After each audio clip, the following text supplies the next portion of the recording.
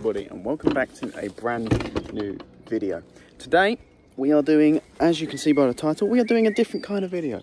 We are not just standing in a random woods. I'm standing in the woods behind my nan and granddad's house, which is where I get all my stick insect food from. I don't have to worry about pesticides because there are no farms around this area. I'm using gloves because brambles is very hard to get hold of, and trust me, I'm going to need it when I've got secateurs and all this kind of stuff. So, you're going to join me. We are going to go get some brambles for my stick insects, and then what I'm going to do is I'm going to set up one of my new stick insect enclosures. It's not new, but I'm going to show you how I set it up. Today we'll be looking at Sungaea and Expectata, Uracantha calcarata. We'll see you very soon. Let's go. So, I'm here today and we are going to be getting some bramble. We are looking in the woods. We're just looking around for any different woodland brambles because that is what these species will live on. They will live on it fine, and quite simply, they will eat it. It will die. They'll use it to hide, blah, blah, blah.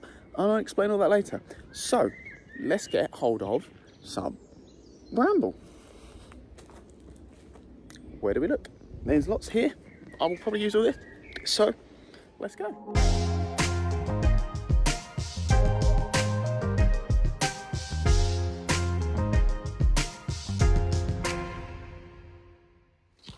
So, we have managed to get a small collection of bramble all here. I also got a big log with lots of different, it looks like Christmas moss, but it's not Christmas moss, which I will be using. I'll be using some of it to go in there, just to use a bit of dead wood, and the other bit, which mainly has all the moss in it, is going in a separate project, which I've got, which I can touch on while I'm in there. It's nothing major, and I wasn't going to do a video on it, but I'll do it anyway so I can show you what I'm doing. All right, we'll see you inside. We are now inside, so here's all the stuff I've got. And that's where it's all going to go. It's all going to go in there. I'll see you very, very shortly. We are back in the actual animal rooms, and in front of me here I have a big fish tank. It's got some cocoa fibre in it at the moment, but what I'm going to be doing is I'm going to be adding some of this stuff here. This is cocoa fibre, and what it's going to do is it's going to sit at the bottom of this enclosure, which is where the ovipositors will put eggs and stuff for some of the stick insects going into here. I will get on to more of the stick insects that are going in here later, and I will do a big explanation of the two species that can live together that are going in here. So all I've got to do now is I've got to add some more of this cocoa fibre into here just to make it a little bit deeper so that I can put different things in here, and I'll explain what I put in after I've done the cocoa fibre. So let's watch me put the cocoa fibre in, and then I'll get back to you in a sec.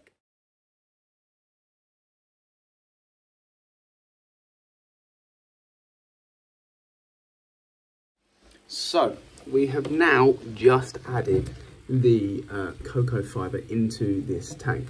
Now, what this does, it gives it a small, soft, it gives it a soft substrate for the stick insects to lay their ova in. Ova being the technical term for stick insect eggs. Now, the two species that are going in here are Sungaea and Expectata, the sunny stick insect, and Uracantha calcarata, the thorny devil. Now, both of these species, the females have ovipositors. Now, ovipositors are where the stick insects deposit eggs, and a soft cocoa fibre substrate makes that possible. It also does well in humid environments, this substrate. Now, stick insects are obviously invertebrates, so they do shed. Now, to increase shedding and to have good molt after shedding, they need lots of humidity. And that can come with lots of spraying and misting, which I do, and you should do for stick insects. And the soft cocoa fibre substrate will help increase the humidity, as it is a soily substrate, which will increase the humidity. Now, they are a jungle species, or two different Australian jungle species. Now, the two things things to add into here is stuff like this, which is leaf litter. They like to camouflage into this stuff, and it also provides Uracantha calcarata a place to hide, as they are a very hidden species of stick insects. They like to stay amongst rocks, and they like to stay amongst logs and dead leaves. They are also very, very dangerous to hold. Not dangerous because that you shouldn't hold them, but dangerous because they hurt if they touch you. And I'll get onto it and explain as to why later. But what all I'm doing is adding a little bit of this leaf litter that I've got on top of this cork bug. All I'm doing is just shaking it in and mixing it about so that they've got some spaces to hide and lay their eggs and feel more at home in a jungly substrate. Now, I have got cork bug. Now, for most stick insects, you don't need to do this. And when I do a video on my Caryopsis morisus, or the Indian walking stick insect, my Ramulus nematodes and Artemis, when I do videos on them, guys, I won't be using this. This is cork bug. This is usually used in reptile enclosures. Now, like I said earlier, Urocantha calcarata like to hide in amongst logs and stuff. So using this is really good. And once I get some water pots ready, which I will put all the bramble that we got earlier, I will put that in the pots, and then I will cover all the pots and stuff with bits like this for places for these to hide. And you will see them hopefully later that they will hide against this. So, without further ado, let us get to the water pots. So we have now just filled up 2 pots of water, which I've got here. Now you've got to be very careful when adding water into stick insect enclosures, because it can damage the stick insect babies if they fall into there. Now, actually, let me show you the other project I've got going on at the moment. Hang on. The other project I've got going on is this little terrarium here. So now it's got loads of different plants and stuff. It does need to be watered today, actually, but it's all in here and it's all very damp and it's all growing. You've got ferns, you've got some other plants, you've got petunias, everything like that. So the Java moss log thing is probably just going to sit in here so that when it gets watered and stuff, it all gets added into there. So here's the actual Java log that I've got. So it's got moss on this end, which is the bit that's going to go in, and this bit here, the broken part, which has got a little bit of moss on it, is going to go in with the in the stick insects. Because of the Urocanthas, they can use that to hide, and they'll probably try and eat it as well. So that's going to be very beneficial. So now all I will be doing is I will get these water pots here like this, and I will just add lots of the different brambles that we've got, and I'll put it in there, and yeah, then I will get on to showing you the stick insects. So you're going to see a quick time lapse of me putting all this into these 2 different pots here that I have, and it's going to make it look nice. And then I will add the cork bug, and then we'll add the stick insects, and I'll give you a little bit of a creature feature on the different stick insects that are going in there. So let's see you in a sec.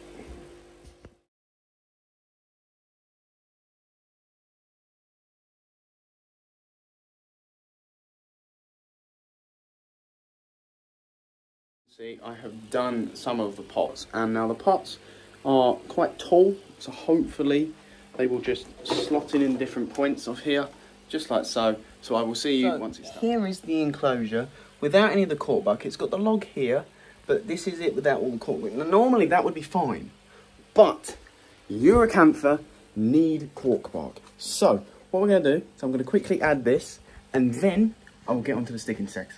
So there we have it. There we have the forest scape looking for the Urocantha calcaratas. Now, what I'm going to do is I will take you step by step on the different species I've got, and then I will add them in, and then I will turn the lights all back on, and then you will see it properly. So I won't be very long. So, today the first species we're going to be looking at is Urocantha calcarata, which I have 4 of these, fairly sub-adult. Now, these are a very dangerous species of stick insect. They tend to be quite aggressive. Now, the one in my hand currently is a female, and you can tell because of this pointy end here. This is the ovipositor. This is how you know it is a female, because the ovipositor is usually pointed, and that's what they put in the substrate to deposit the ova from this bit here. This is a fairly docile, oh, sorry love. This is a fairly, I say fairly docile, and then it starts having a freak. But this is a fairly docile female. She's a sub-adult, and they don't get very big. They get about this bit, they get to about this big. So, her full body, and then to my fingers, they get a little bit bigger, but they're not very interesting at this stage. Now, the reason they're called the thorny devil is, yes, as you can see, they have small spikes all along them, but they really get that name from the males of this species. Now, this is going to be a very difficult task. Now, I have 4 of these. 3 of them are female. Okay, we're going to let you just chill. we'll just let you chill on the side here, love. Now, Urocantha are an ornamental species. They don't like to be handled. This is an appropriate way to pick up insects by their sides, but it is fine. Now look, if you look here, that black spike there, is a thorn.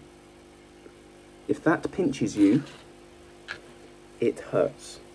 I mean it, it hurts. I've had it happen to me. People have seen it happen to me, and it hurts. The difference between these, there is no ovipositor. That's how you know it is a male. That, and because you can see the thorns on its back. When this gets to full adult size, which obviously these guys are not full adult size, they go dark brown when they get adult size. Those thorns nearly triple in size. They are sharp and they are big. So this here is Urocantha calcarata.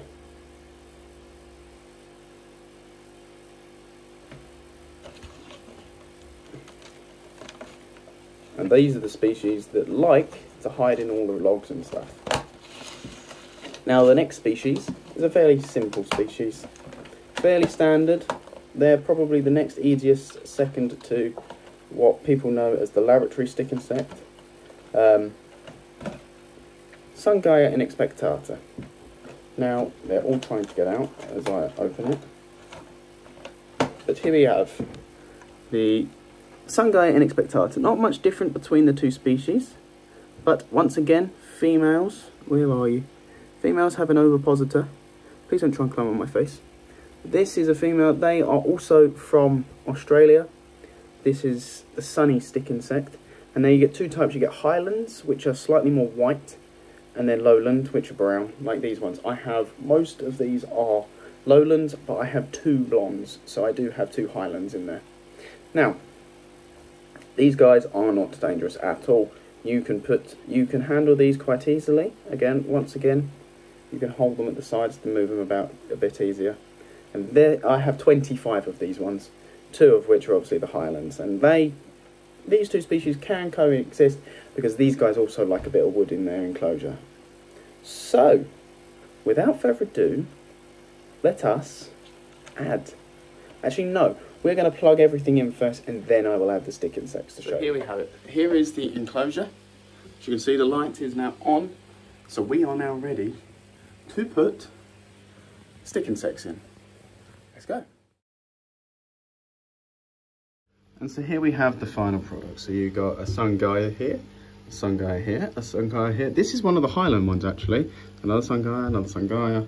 Then we got Sungaeas, a male and a female paired together there. That's a Urocantha, that's another Urocantha. See, straight on the logs and stuff down there. But in general, this is one of my stick insect setups. You've got Urocanthas there, you've got some more Urocanthas, some Sungaeas. There's 3 Sungaeas there actually. And then there is actually a little baby here, there, just there. That is a nymph, that is a Sungaea nymph. He had his own separate pot, just because, why not? But yes, here is my stick insect. And this is an interesting behaviour. You see here, this stick insect is swaying like that.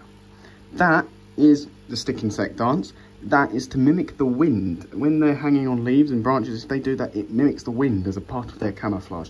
It's a really interesting behaviour. I hope you have enjoyed learning a little bit about Sungaea inexpectata and Urocantha calcarata. These are 2 of my stick insects I own. I do own more, which are down here. I own Caryusis moritus, I own Ramulus artemis, Ramulus nematodes. I will be owning Extatosoma tiaratum, Pseudophasma fulvum, all kinds of different species, and I will be doing individual phasmid videos on them all.